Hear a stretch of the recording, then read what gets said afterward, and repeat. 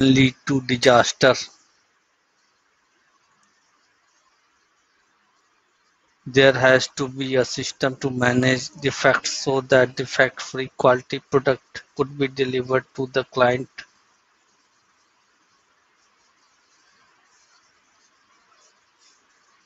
So let us learn what is defect management process.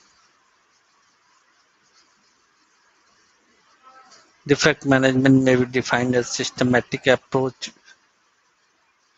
or process which involves identifying bugs and getting it fixed in order to deliver defect-free quality product to client. Defect management life cycle can be may be divided into following stages: discovery of defects, defect categorization, fixing of defect by developers, verification by testers, defect closure, defect reports at end of project. Let us see all these stages one by one and understand what happens in each of the stages given above. Let us see our first stage, which is discovery.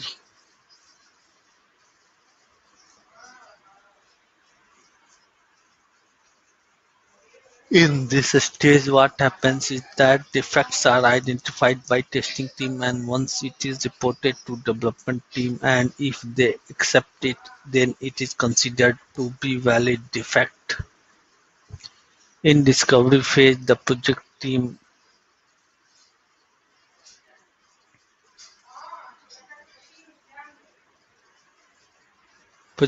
have to discover as many defects as possible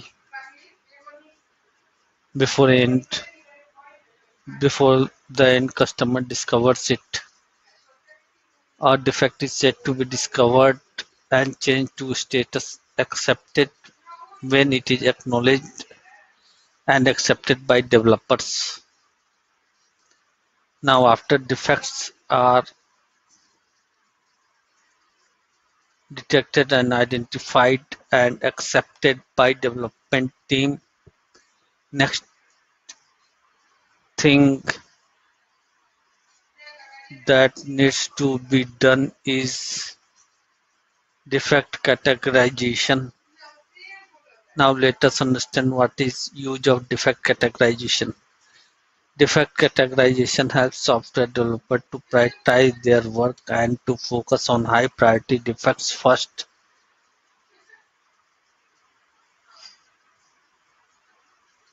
And concentrate on high priority defects which have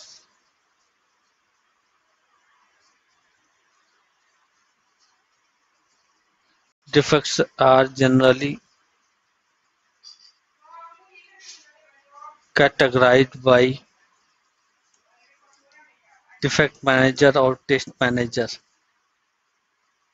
Let us see some of defects with its priority. The performance of the website is too slow.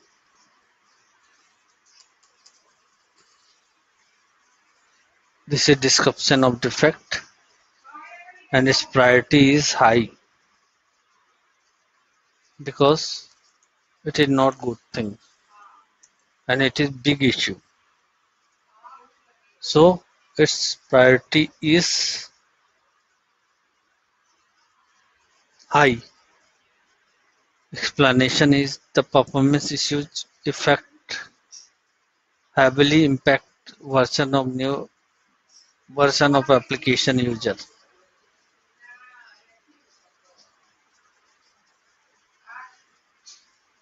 We can say heavily impact application user.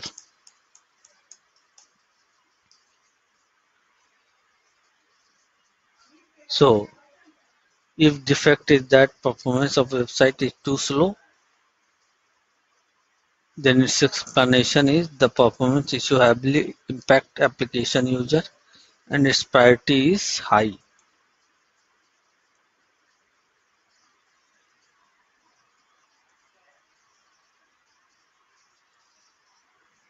Login functionality of website does not work properly. Critical login functionality is the entry point of application. It has to be fixed anyhow, otherwise application is of no use and we cannot do anything without logging to the application. So it is critical. Third is the graphical user interface of website does not display correctly on mobile devices. It may be considered as medium defect. This defect impacts only the user who uses a smartphone to visit website. So it is not that mandatory, so it may be considered as medium. This website is unable to remember their user login session. It is also high priority because it may be considered very serious issue and has to be fixed on high priority because it is really blocking further transaction in the application. Some of links are not working. There may be HTML links which are not working in the application and that is not very critical to the application in terms of use, so it may be considered as low priority defect. It is not very crucial and low priority bug because it does not have any major impact on application. It can be fixed after all high priority issues are fixed.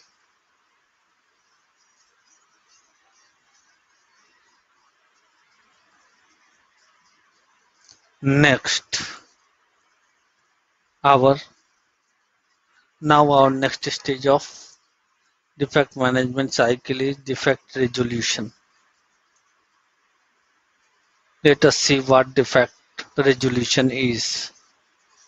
This is still related to fixing of defects that has been reported to development team.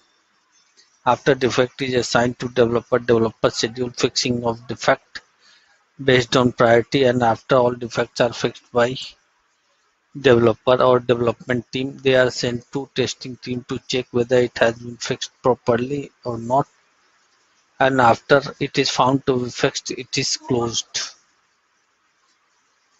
This process makes defect cycle very easy to manage and track. So after defect is fixed by development team, it is sent to testing team for verification.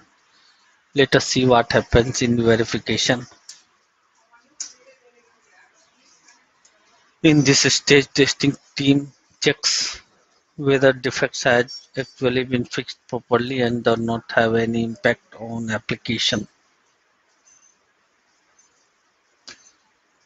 Now after testing is done by testing team,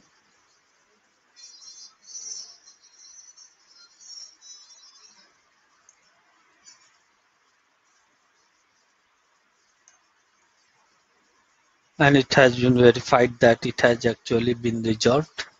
Next stage is closure. Let us see what happens in closure. After defect is verified by testing team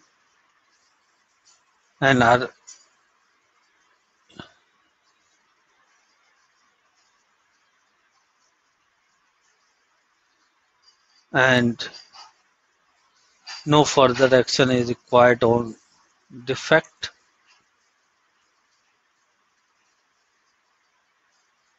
the status of defect is set to be closed.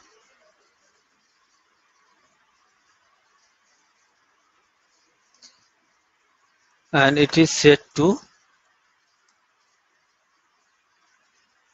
closed.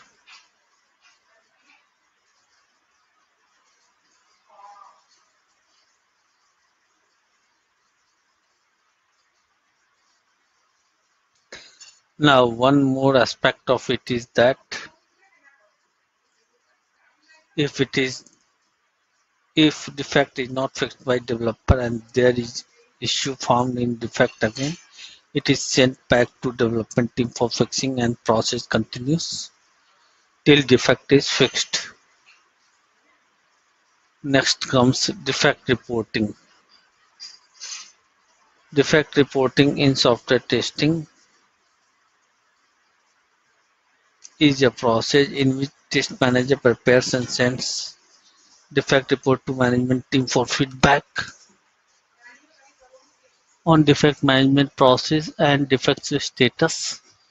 Then management team checks defect report and sends feedback or provide further support if needed. Defect reporting helps to better communicate, track, and explain defect in detail.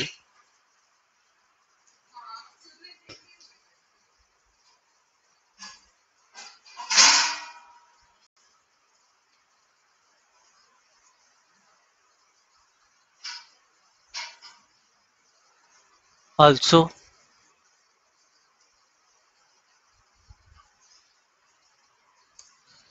purpose is to share knowledge with management team as well as get feedback from them. So this is all about defect management cycle.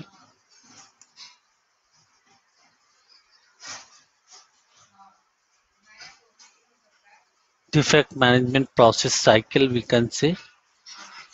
We have seen starting from discovery where defect has been detected and reported to development team to the time it is fixed.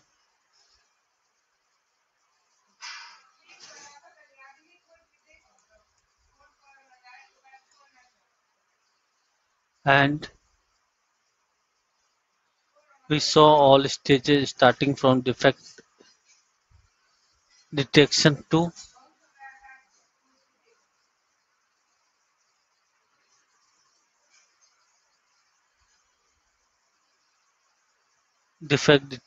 defect closure. Thank you.